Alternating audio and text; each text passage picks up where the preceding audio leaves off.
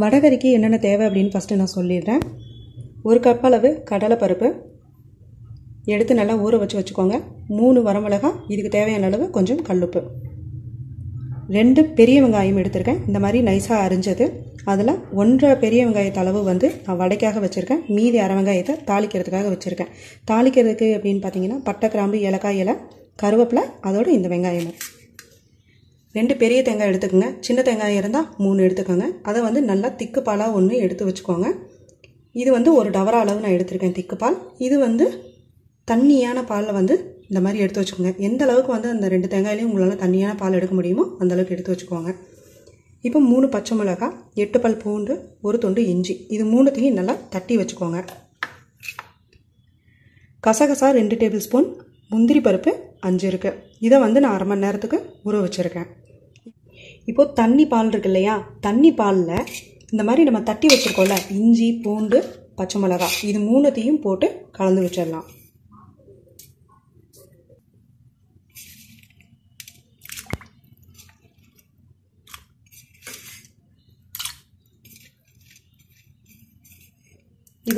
இதை கலந்து தனியாக வச்சிடலாம். அதே மாதிரி இந்த திக்கு தேங்காய் பாலில் கசகசாவும் முந்திரி பருப்பும் எடுத்து வச்சுருக்கோம் இல்லையா, இது நல்லா மைய அரைச்சி இதில் கலந்து வச்சுக்கணும். இப்போ இதை நல்லா அரைச்சிருக்கேன். இதை இந்த தேங்காய் பால் இருக்கு இல்லையா, திக்கு பாலில் ஊற்றிட வேண்டியதான். இப்போது இந்த கடலைப்பருப்பை பருப்போட அரைப்போம் இல்லையா, அந்த பதத்துக்கு இப்போ நான் அரைச்சி எடுத்துக்க போகிறேன். வரமிளகாய், உப்பு, இந்த கடலைப்பருப்பு எல்லாத்தையும் போட்டு இப்போ நான் அரைச்சிட்டு காமிக்கிறேன். இப்போது வடை மாவு ரெடி ஆகிடுச்சு. இதில் அரிஞ்சு வச்சுருக்க பெரிய வெங்காயம் இருக்குது இல்லையா, அதையே நல்லா எல்லாத்தையும் போட்டு நல்லா கலந்து வச்சுக்கலாம். இப்போது இது நல்லா கலந்து வச்சாச்சு. இந்த மாவுகளை ஓரளவுக்கு பெரிய உருண்டைகளாகவே உருட்டிக்கிங்க. கொஞ்சம் மொத்தமாகவும் இருந்தாலும் பரவாயில்லை. இதை இப்போ ஒரு எண்ணெய் சட்டியில் நல்லா எண்ணெய் ஊற்றி வடை பொரிப்போம் இல்லையா, அது மாதிரி பொரித்து வச்சுக்கலாம். அடுப்பை சிம்மில் வச்சு இந்த வடைகளை அரை வேக்காட்டு பதம் இருக்கும்போது இங்கே எடுத்தால் போதுமானது. இதே மாதிரி இருக்கிற எல்லா மாவையும் இந்த மாதிரி வடைகளாக உருட்டி தட்டி போட்டு பொரிச்சு எடுத்துருங்க. பார்த்திங்களா, இது ஓவராக பொன்னிறமாகவும் இல்லை, பாதி வெந்ததோடு இருக்குது.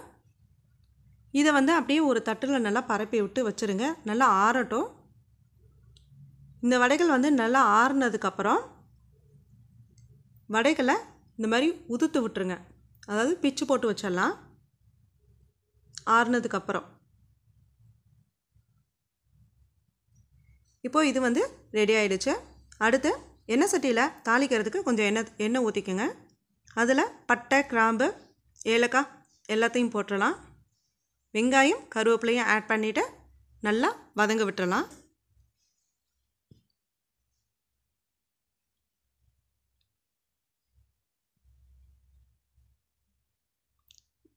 வெங்காயம் நல்லா வேகிற வரைக்கும் கொஞ்சம் வதக்கிடலாம்.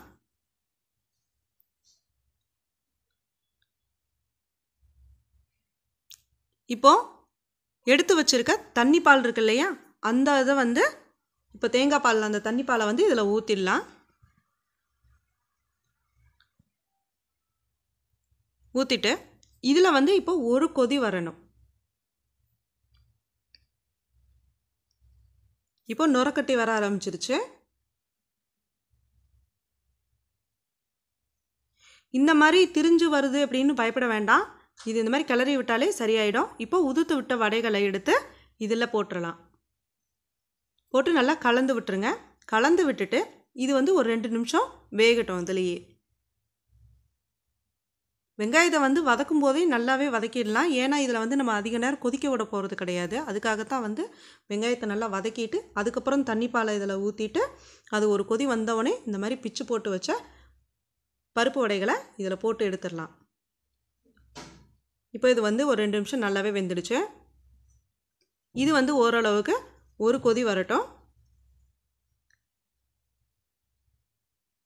பார்த்தீங்கன்னா அந்த அரை வேக்காட்டில் தான் எடுத்துருப்போம் இல்லையா பருப்போட, இதுலேயே நல்லாவே வெந்துடும். பாருங்கள் இப்போல்லாம் அது லைட்டாக இதாக ஒரு கொதி வர ஆரம்பிச்சிச்சு. இப்போது இந்த திக்கு பால் அரைச்சி வச்சுருக்கோம் இல்லையா, அந்த தேங்காய் திக்கு பாலை எடுத்து இதில் ஊற்றிடலாம்.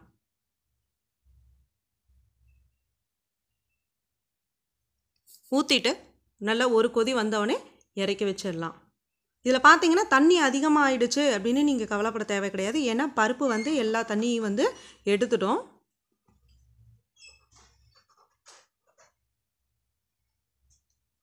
இப்போது இது ரெடி ஆகிடுச்சு. உங்கள் வீட்டில் நீங்கள் இதை கண்டிப்பாக ட்ரை பண்ணி பாருங்கள். உங்களோட கமெண்ட்ஸை சொல்லுங்கள். நன்றி.